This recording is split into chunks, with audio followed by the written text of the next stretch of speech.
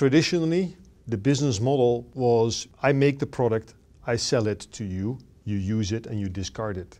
In a circular economy thinking, we take a different notion. We actually will recuperate the value of the product when it comes to the end of its life cycle. We can either repurpose or refurbish the product for another use cycle, or we can recuperate the raw materials from the end product and recycle them so that we can build another product. In circular economy business models, I would like products to come back to me as the original designer and manufacturer.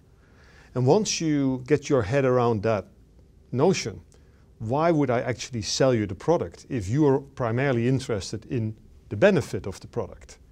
And maybe I can stay the owner of the product and just sell you the benefit as a service. If you carefully look around us and we look at other companies, there are plenty of examples where circular economy thinking is applied. Aircraft engines are often made by Rolls-Royce. Rolls-Royce has a business model where they stay the owner of the engine and make sure that they sell aircraft flying hours. I would love this to become further ingrained, and not only for B2B business models, but also for B2C business models.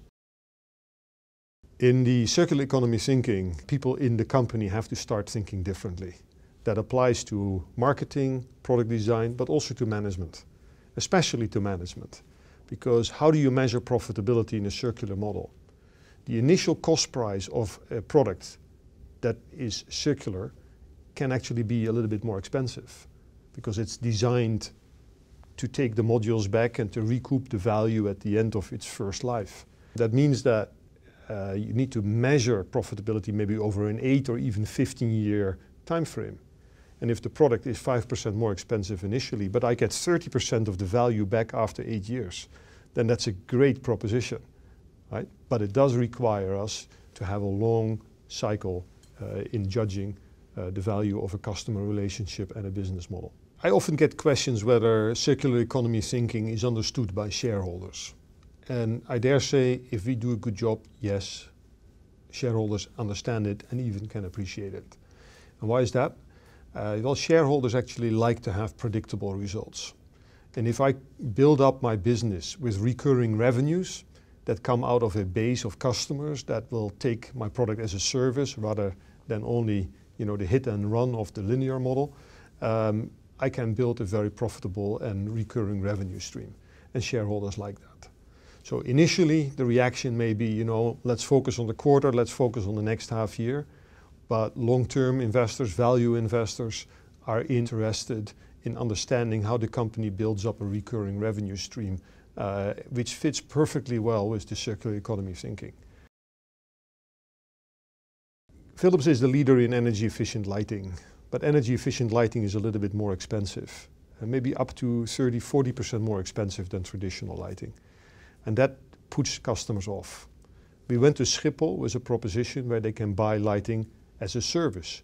That takes away the initial adoption barrier. It saves the Schiphol airport 50% of their electricity bill. It gets them a product that lasts up to 75% longer, so they have less replacement cycles and they save labor. And it gives us a relationship with Schiphol Airport that will last many years. It actually reduces my selling expenses and it continues that ongoing business partnership. All in all, this deal was very profitable, both for Schiphol Airport as well as for Philips. In healthcare, we design and make medical scanners, often, $500,000 to $1 million a piece. And there's a lot of very valuable parts in a scanner like that. Nowadays, we design so that we can recoup later on from our customers these machines. We take them all back. And then in our refurb factory, we repurpose them and we make them almost as new and we can sell them to other customers. From a design perspective, we had to design the product so that it would be easy to take it apart. That certain modules would indeed, as the word says, be modular and they can be reused in the second life of the scanner.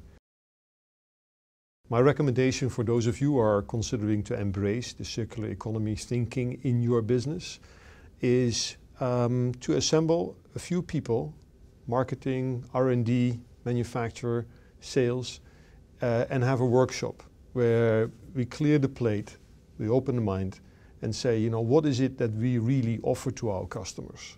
I think you will be surprised on how inspiring that session is going to be.